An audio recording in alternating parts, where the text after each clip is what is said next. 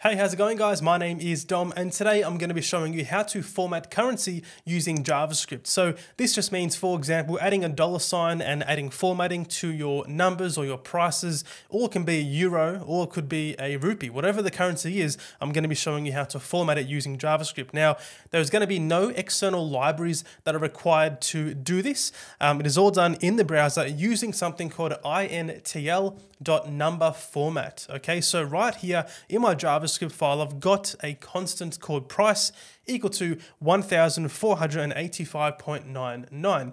Now, this here has no currency associated with it. We don't know if it's dollars or euros or whatever it might be. So I've got a plain number. How do we format this in the currency that we want?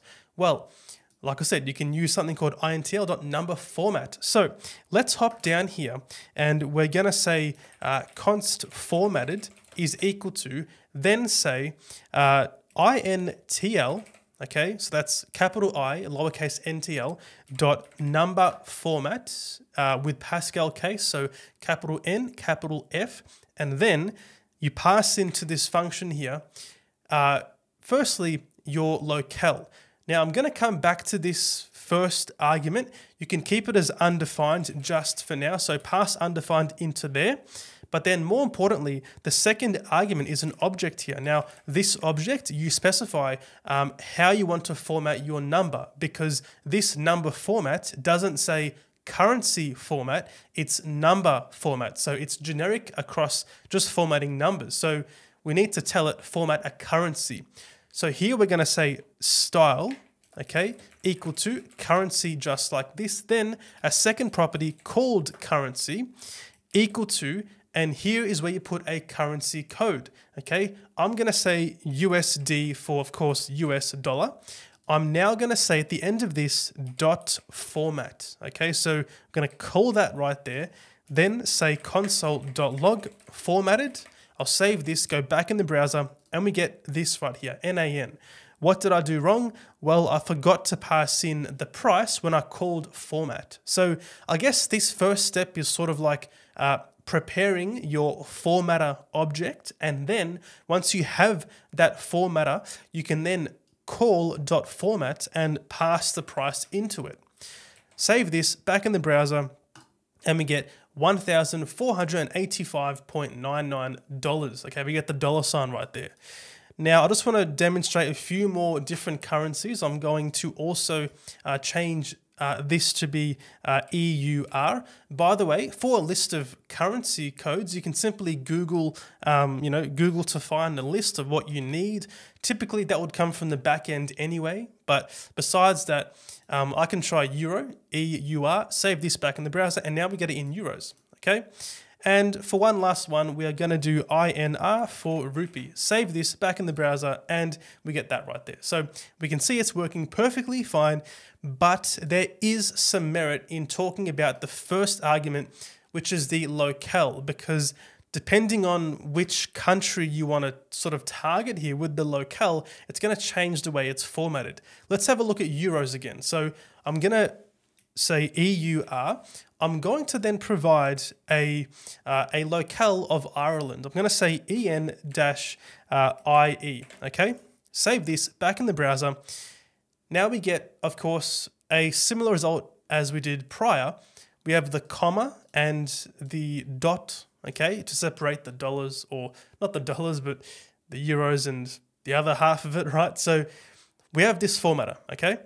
Now, that's with Ireland, okay? Let's change it to be Germany, okay? We're going to say DE-DE, I believe it is. Save this back in the browser here. And we can see we get a different format, okay? This time, the euro's at the end. So there is some consideration to be made in regards to the locale that you pass in. But yeah, look, if you don't pass a locale in, then you're going to default to, I believe, whatever the machine running the code is on. So for example, just the client's browser, right, comes from the browser.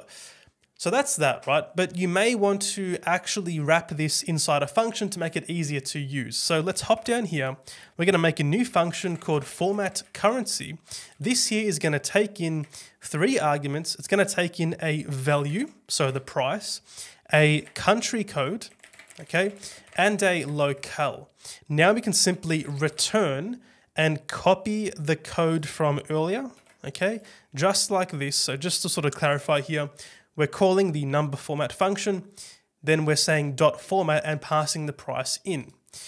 We need to now swap out some of these values, so we can change this to be the locale, so it comes from the parameter instead of just the regular value. We can pass the country code in for the, oops, my mistake guys, that was actually meant to be the currency code. Okay, let's try again. So currency code, copy this and paste it in the currency section. Then of course the value being the actual price, we can provide for the format here. So we have format, value, currency code, currency, etc. And then of course the locale. The reason why the locale is the last argument is because you may wish to omit that if you don't want that extra sort of security in providing the correct format. But yeah, so now we can simply just say format currency. I can provide the value as the price. I can say AUD for Australian dollar. And let's leave it at that. Save this back in the browser and we get this right here. Fantastic. So there's actually a little bit more to talk about in regards to number format, and I encourage you to check out the MDN documentation for it, because there is more to it than just currency, okay? If we scroll down, we can see that you can also do things like format, like speed. If I hop down here, we have, I believe, kilometers per hour or something like that. Just down here, you can see you can pass in style units, and you can say units kilometer per hour as well. You can even do liters. So yeah, there is more to it than just currency. I encourage you guys to read the docs on this sort of thing. So I'll leave a link to this in the description down below. But that is all for this video. Hope you guys enjoyed that one and you learned something. If you did, make sure to drop a like and subscribe to the channel, and I'll see you in the next video.